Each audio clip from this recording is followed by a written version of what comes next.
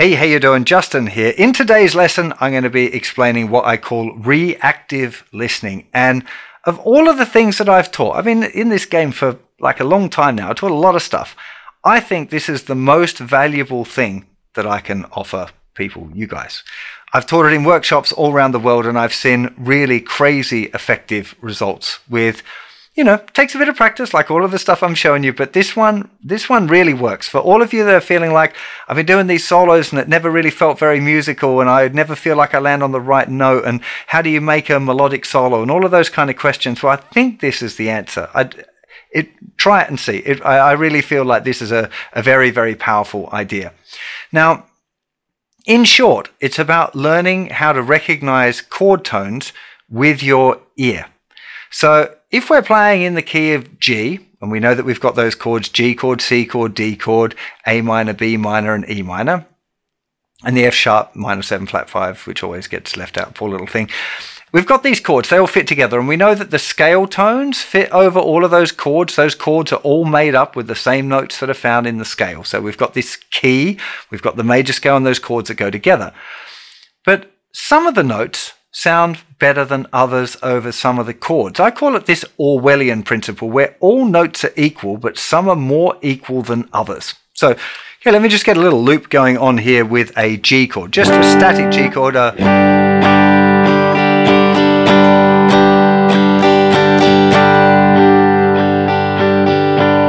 If I play the G major scale over that whole thing,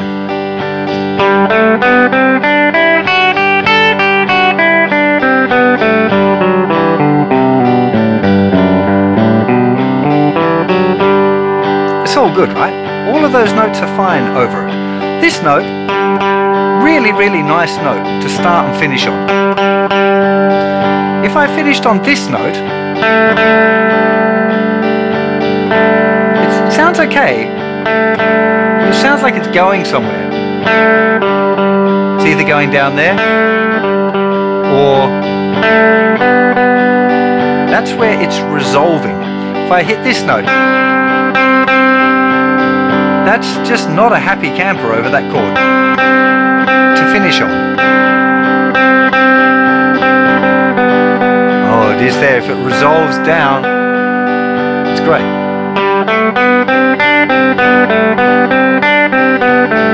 You can walk through it. That's fine. It's fine in that context. It's just not nice to stop on. It's like it's just pulling, come on. Oh, it's pulling again. This note, D, it's great.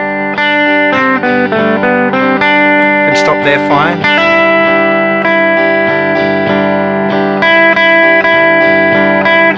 That's really pulling down that one.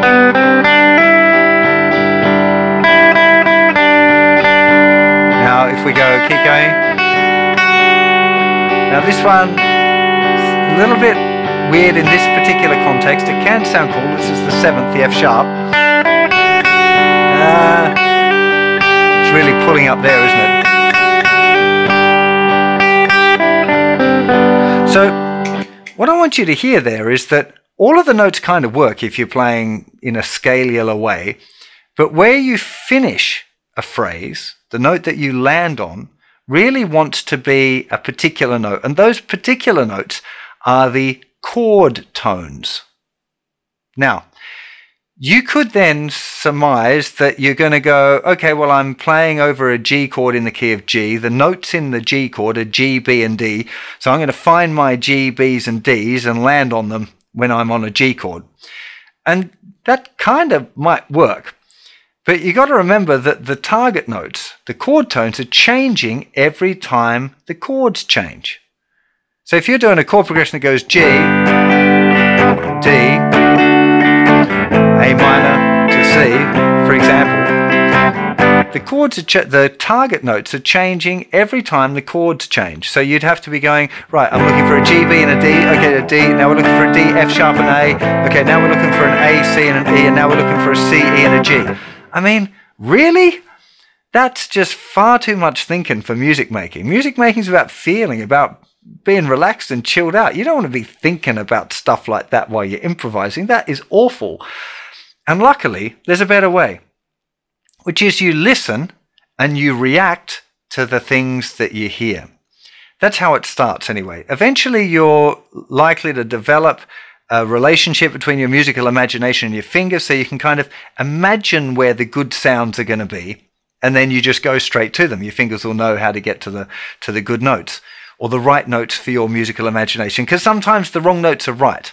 Okay, so you can pick a note that's not in a chord tone, and you might deliberately want that dissonance or that kind of slight crunchiness to it. For example, on that chord, the C note, you might want that.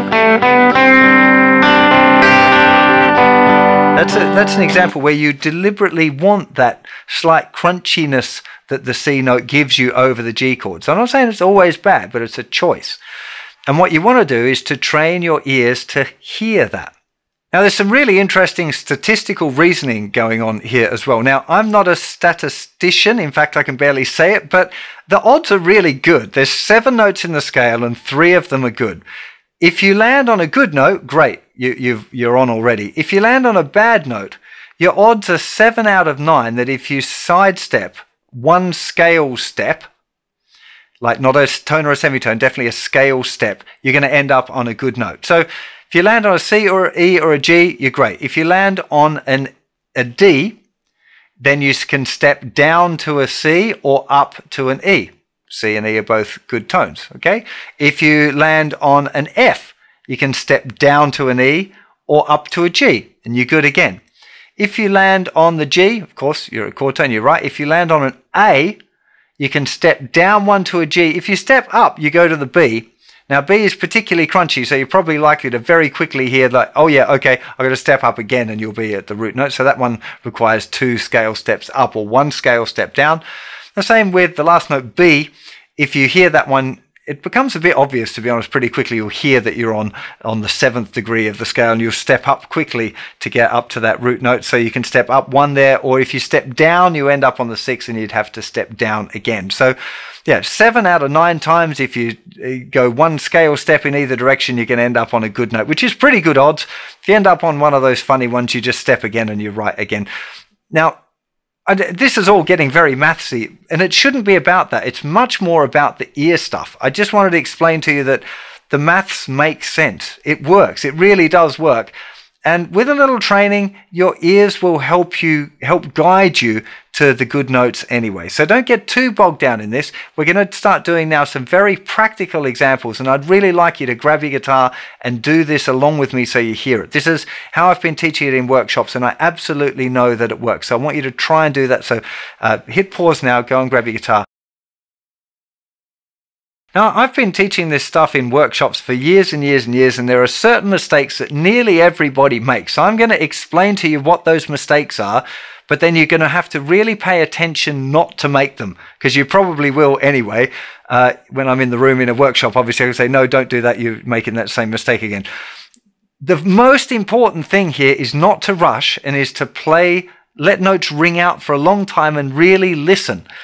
It's very tempting. What I'm going to do, basically, I'm going to give you a chord and I'm going to give you 3 notes, and you have to choose which is the good note, or which are the good notes. Sometimes there's going to be more than one. Okay, that's the object of this little game that we're going to play, and it'll teach you what to do, and then you can work on it on your own. If you've got a looper pedal, it's great. You can set it up yourself as well, but I'll give you hopefully enough time to be able to figure this out as well. So just as an example, I've got a G chord there, and I'm going to give myself the 3 notes. The first finger, the A, B, and the C. That's the first finger, 3rd finger, and little finger on the 3rd string. This is the G major scale. The note's on the 3rd string. And we're going to be listening to it over a G chord. It's really important, these restrictions. There's only 3 notes, there's 1 chord. So here's the chord that I was using earlier. So let's just listen to each of the notes. So there's the first one. And you want to hear, it's like, is that resolved? Is it a chord tone? Not sure. Let's try the next one. That feels a lot more consonant to me. Now we try one more. Oh, yeah, that feels harsh. pretty good. Of course, I know the answer to this. I'm just showing you what you should be doing, going, well, that one's not bad. Kind of sounds pretty. But that sounds more like it's the chord tone. Okay, that's the exercise there. It's about listening to each of the notes over the chord, because sometimes the notes that are a little bit funky will still sound cool and you might want to choose them. But what I'm trying to get you to do is to react to what you hear and to find the chord tone. Using your ears, not using maths, not using knowing the names of the notes or any of that sort of stuff. Okay, so same exercise again, exactly the same exercise. So using these three notes, the A, B, and the C, 2nd fret, 4th fret, and 5th fret. Only what I'm going to play for you now is going to be an E chord. I don't really need to set this on loop, but I will anyway. So here's an E minor chord, same thing. I'm going to play it, and I want you to figure out which of those three notes is the chord tone, which is the most consonant, nice note to sit on. Here we go.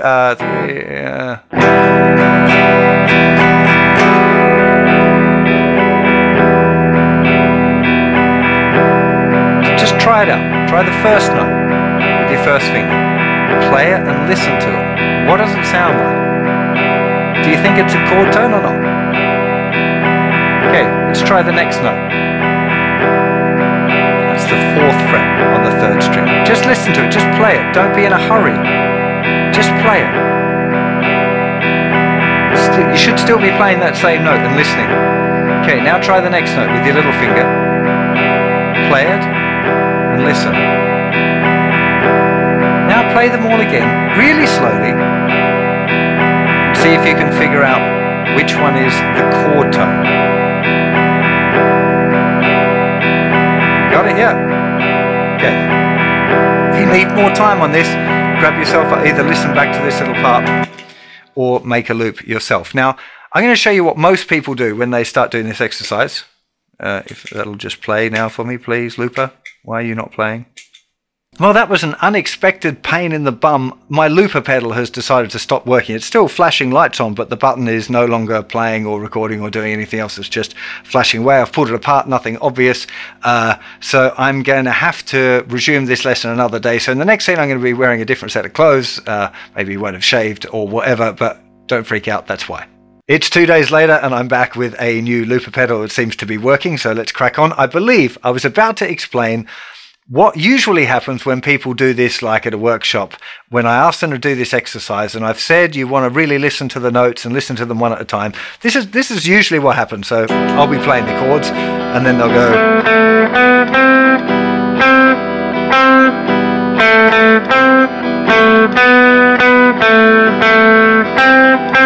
And then they'll look at me like, is that the right one? Trying to guess on my face.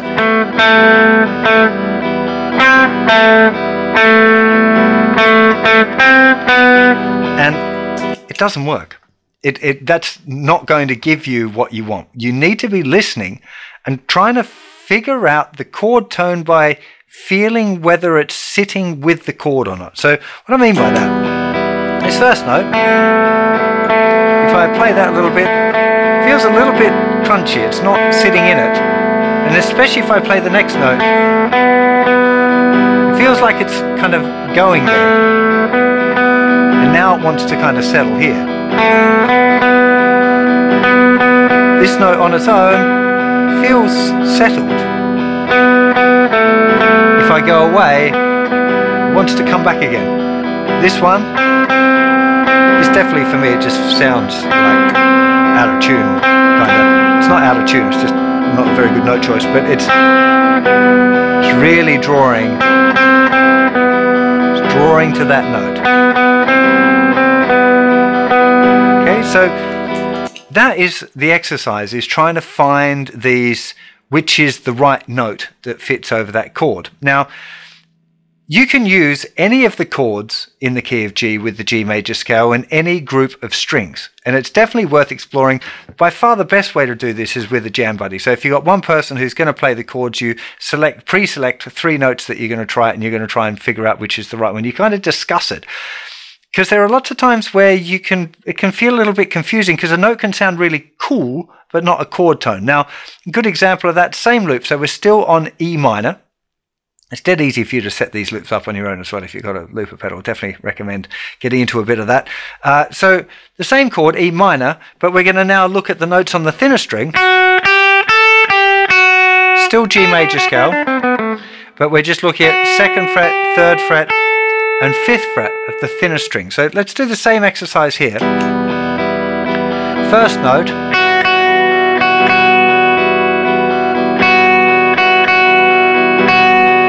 I mean, it sounds pretty cool.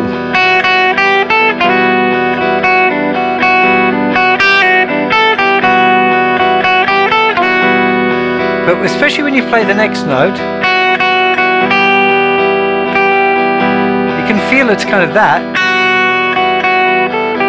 It's drawing here, it's pulling toward this note. This one is right at home, should do. It's a chord tone. If I deviate, it's drawing back.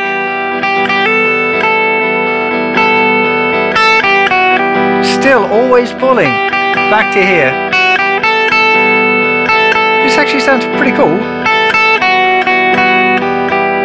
But you can really hear it drawing toward the chord tone. And that is what you're after at this point. You've got a bunch of notes. You're looking for the note where things are pulling toward, the home notes. Now, it's a very restrictive exercise, this, and that is the point. It's very easy to expand on the exercise when you feel confident with just doing the really small restricted groups. Let's do one more actually before we go any further. So let's pick a D chord, because this has got some interesting stuff in it as well. Just clear my looper.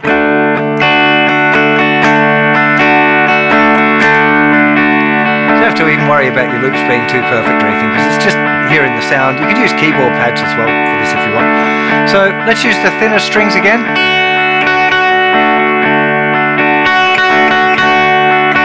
It sounds like bang on. If you if you thought about it, there's your D chord, it's obviously a chord tone, right?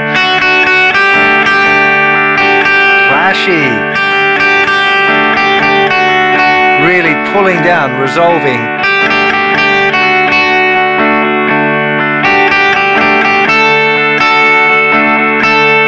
Also feels pretty cool.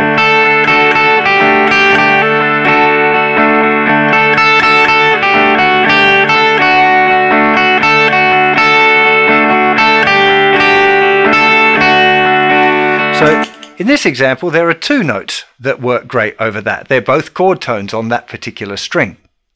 So I would definitely recommend picking individual chords first of all. So stay in G major for the first part, and then just try over a G chord, over an A minor, B minor, C major, D major, E minor chords, and then just experiment with picking a particular string group. Obviously the second string, being that it's only got two notes, is kind of less value in that exercise. You're better off picking the other, fourth string, third string, and thinner string are more likely. On the thicker strings can just get a little bit murkier and harder to hear at the beginning. Once you feel confident with that, it's totally cool to then expand it to finding the notes, all of the home notes over the whole scale, but really trying to register where those home notes are. Don't think about it. Don't allow it to become a thought process where you're thinking, oh, I'm on this chord and this is that note and that's how it works. Just try and use your ears to let your ears guide you to the right notes. A great example of that, I'm going to do a B minor chord now. We're still in the key of G. So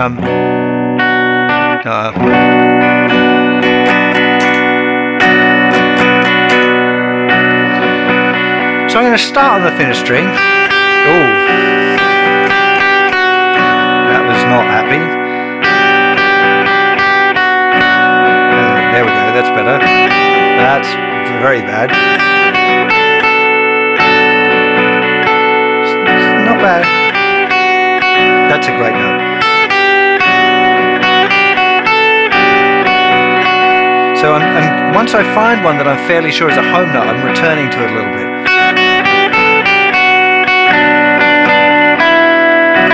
That's weird. That's alright. So we've got these two home notes.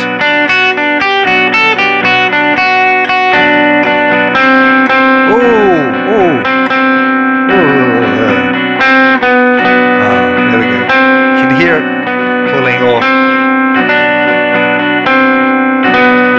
it really wants to go there.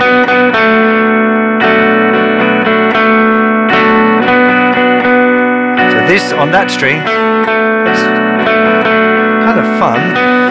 That's horrible. That's really good. So there are home notes, real strong ones.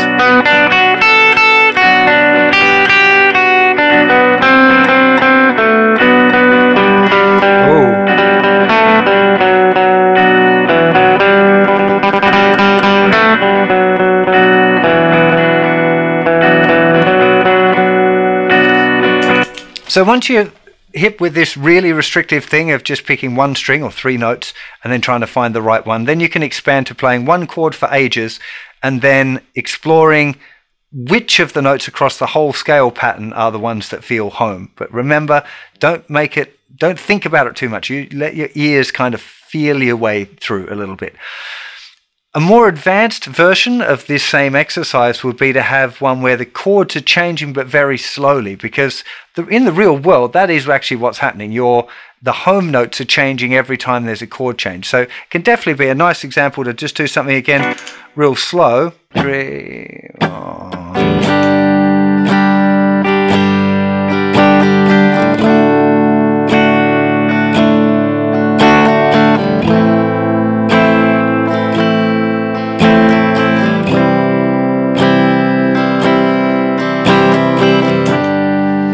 so here, G. Oh, the G becomes a terrible note over the second chord.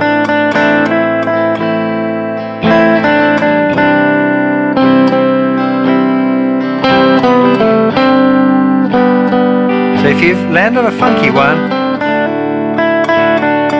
just move.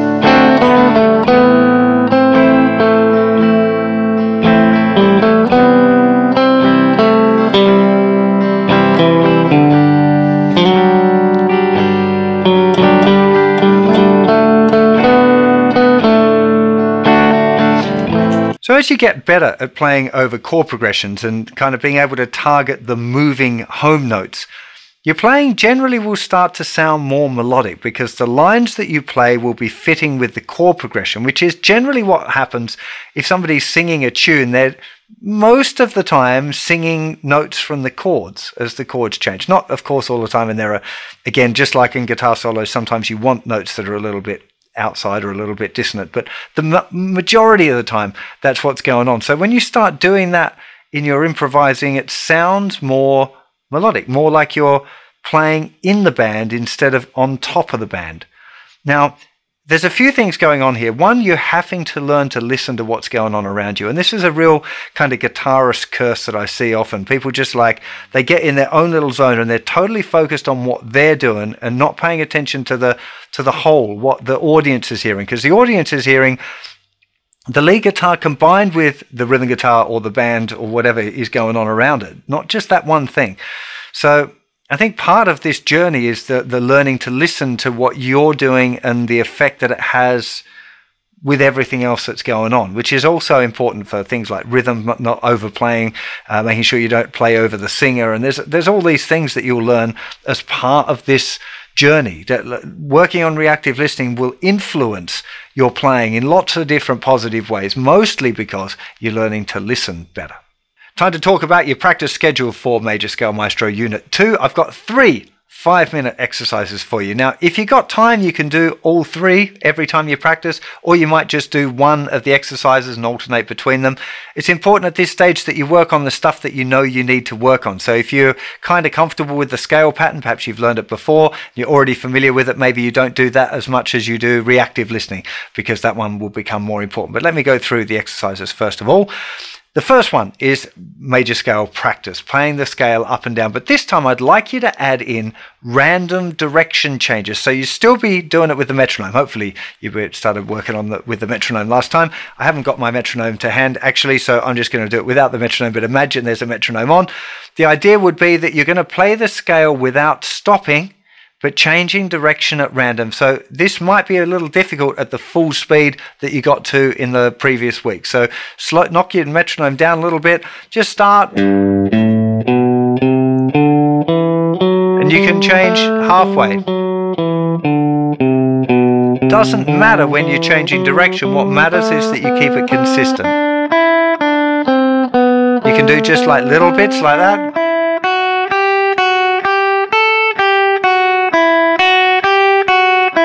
Doesn't matter. Or you can try, longer passages where you're going in the same and then change direction again. The thing here, the focus should be on the continuity here. I want you to be able to do it without stopping. So no going.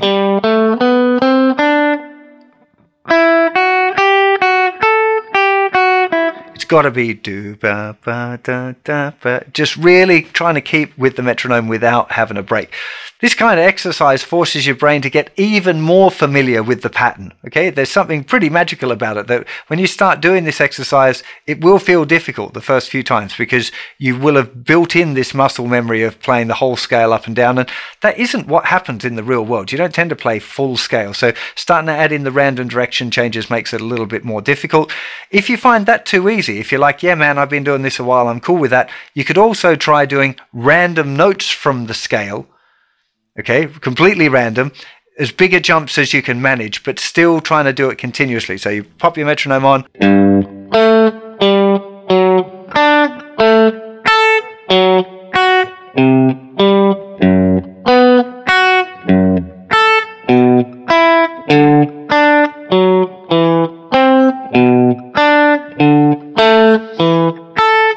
Most people find the random notes exercise pretty difficult, and if you've chosen that one, you're probably going to have to slow the metronome down a bit. That's totally fine. It is really important that you stay continuous and right with the metronome without any delay. So slow the metronome down to a point where you can do that okay. And of course, any wrong notes means you have to slow down again or go back to playing the scale with random direction changes.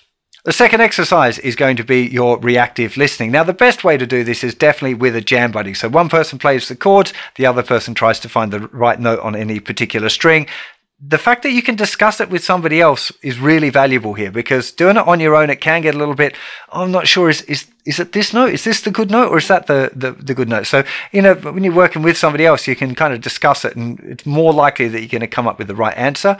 If that doesn't work, then you can use a looper pedal. So looper pedal is a fantastic tool for learning guitar, something I wish I had when I was learning, but if you haven't got one, I definitely recommend checking one out. They're not expensive now, especially this when I use the TC Electronic Ditto, really inexpensive.